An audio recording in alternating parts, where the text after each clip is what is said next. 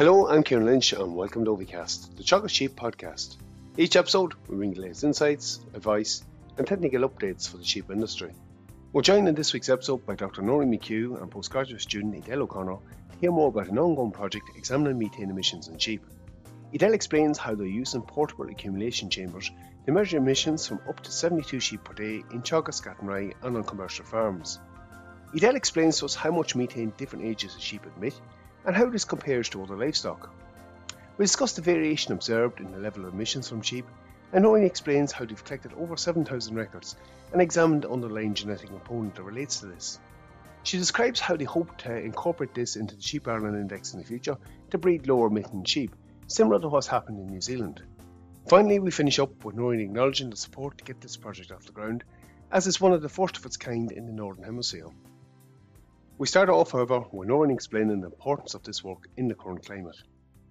I suppose we're all aware that climate change, is the hot topic out there at the minute in the media, and I suppose agriculture. We know that agriculture is getting its fair share of coverage in it. So why exactly is that? When we look at agriculture in total in Ireland, it accounts for about 35% of the total emissions.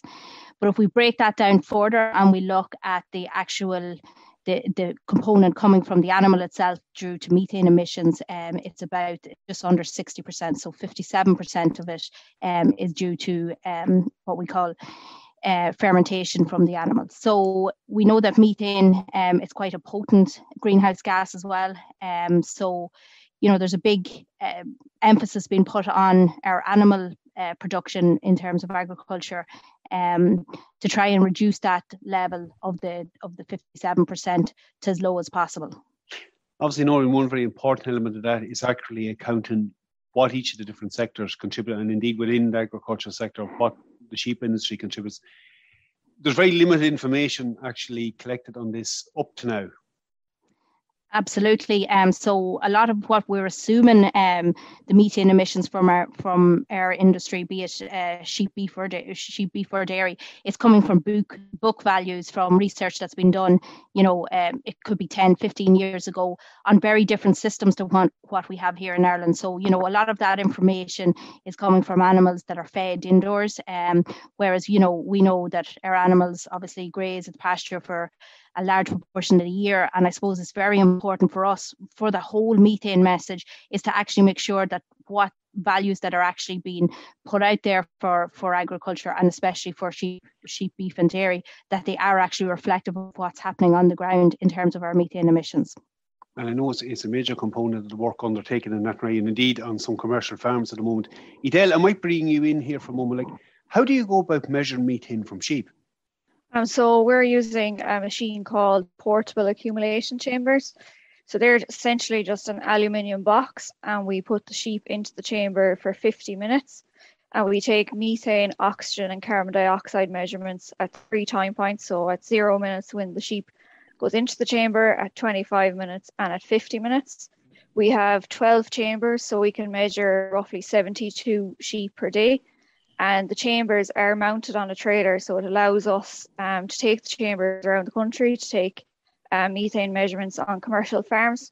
But the main thing with the pack is that it won't give us absolute values, but it will allow us to identify high and low emitters in the flock. So ultimately, we want to identify these low emitters and breed sheep for reduced emissions. You're ultimately really getting a snapshot of what that animal is doing at that point in time. Yeah, it's a point in time measurement. So you're extrapolating that 50-minute measurement up to get a grams per day value.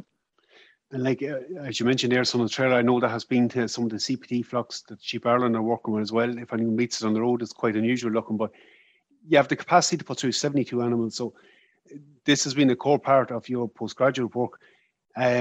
You're also looking at, though, in a variety of different animals. So I imagine, Edel, you're looking at ewes, you're looking at lambs, hoggets, and maybe on different crops as well. Yeah, so a big part of my project is following a group of 60 female animals that were selected as lambs in 2019. So I've followed them right through. They're 2-year-old ewes now. So I have followed them through, and we're looking at how their methane varies depending on their life stage and on the different diets, so out grazing grass or indoors on silage. And just maybe, I know the figures mightn't be of that much relevance, but how much methane do lambs or ewes put out? And like, maybe if you're able to kind of give us a snapshot, how does that compare, we say, to a cow? So the values we've seen for our lambs are nearly 9 grams per day of methane. So New Zealand are getting figures roughly similar to us. So their lambs are producing 7.5 grams of methane per day. Our hoggets then are nearly 17 grams per day of methane, and then the dry ewe is roughly 24 grams per day of methane. If you compare that then to cattle, they're producing up to nearly 200, 300 grams per day. So you can see a sheep is just a small proportion of what a cow is producing. It's quite good. And as you mentioned, some work done in New Zealand. It's great to see this undertaken. Noirín, if I just come back to you for a moment, like, we know that there's dietary influences can affect methane, and Edel has touched on it there, looking at the full stage of production on an animal. Is there an underlying genetic influence? So that was something that we were very keen to look at, Ciarán, because as Edel mentioned, these pack chambers, they're really to rank animals. And what we wanted to do was see, could we rank high and low emitting animals? And if so, could we say that those low emitting animals, that it's due to genetics alone rather than any diets? So as you mentioned, and as Edel mentioned, we sent these packs out to flocks, to commercial flocks this year. This is the first time it's ever been done in Ireland.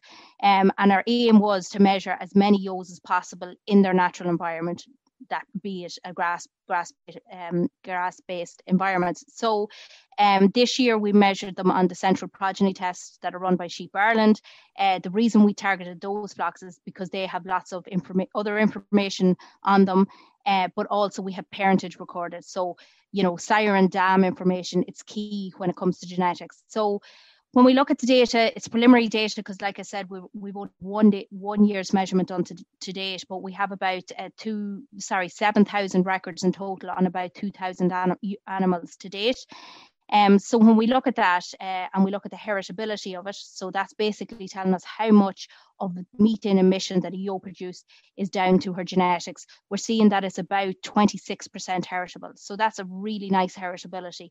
What does that mean? In practice, it means that 26% of the difference between two ewes in their methane emissions is solely down to genetics. It's not driven by grass, or it's not driven by the diet type. It's not driven by breed or stage of lactation or life stage of the animal. It's purely down to the genetics of the animal. So when we compare that heritability to other traits, it's comparable to what we get for live weight, be that weaning weight on a lamb. So it's telling us that there's a large component of the methane emission that a lamb or an animal produces. It's purely down to its genetics. And if we bring that even a step further and we rank the animals from the top 10% to the bottom 10%, there's a huge difference in the methane emissions. There's almost 16 grams a day in the difference between those ewes.